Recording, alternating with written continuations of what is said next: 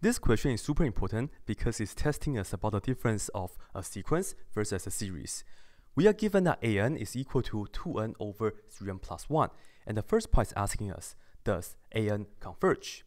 So the question is pretty much asking, does this formula approach to a finite number as n goes to infinity? So let's go ahead and compute our limit. And I'll just write down as n goes to infinity, and we'll put on this expression right here, 2n over 3n plus 1. And based on the form right here, all I need to do is worry about the numerator. Well, that's just 2n, right? And then worry about the highest power of the denominator, so 3n. This right here will approach to 2n over 3n, and then the n's can be cancelled, and therefore we know that this approach to 2 over 3. So because 2 over 3 is a finite number, therefore we know that this formula right here, the sequence converges to 2 over 3. So we can say an converges to 2 over 3. And this right here will be the response for that part. Does the sequence converge? All we need to do is just take the limit. All right, let's look at this one. Does the series, the summation from 1 to infinity an converge? So the difference between a sequence and series is that a series, it's a sum of bunch of numbers, and those numbers are just a sequence, okay? So we're talking about an again. In other words, if you look at these values, plugging n is equal to 1, n is equal to 2, and then you produce a bunch of values, and then you're trying to add them up. Do we have a finite sum?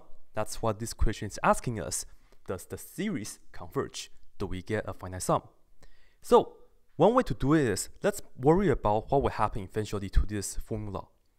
As n goes to infinity, we know that an approaches to 2/3. In other words, eventually we pretty much just have 2/3, 2/3, 2/3, a lot of them, infinitely many of them, right? And if we add up a lot of 2/3, what do we get for the sum? We will end up with past the infinity. Therefore, this right here diverges because we do not get a finite sum. So we know that we can say the summation 1 to infinity an, this right here is a series, this right here diverges, and we technically know that it diverges to past the infinity, but then we can just say diverges, and the reason for that is because we know that an does not approach to 0. Because the only way that we can possibly have a finite sum is that this formula inside is approach to 0, and that's the test of divergence.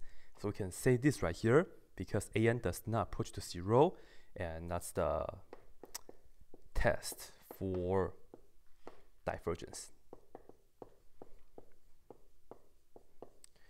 And whenever this happens, we can draw the conclusion right away. If an does not approach to 0, we know the series diverges. So that's good. And but then the response for the sequence is that the sequence does converge. It converges to 2/3, but the series diverges. So that's it. Yeah.